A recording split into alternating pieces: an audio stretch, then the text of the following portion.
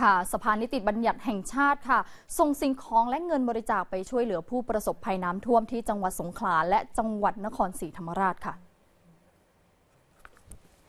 นายพรเพชรพิชิตชลชัยประธานสภานิติบัญญัติแห่งชาติส่งมอบสิ่งของที่ได้รับบริจาคให้นายพีรศักดิ์พอจิตรองประธานสภานิติบัญญัติแห่งชาติที่จะลงพื้นที่ช่วยเหลือผู้ประสบภัย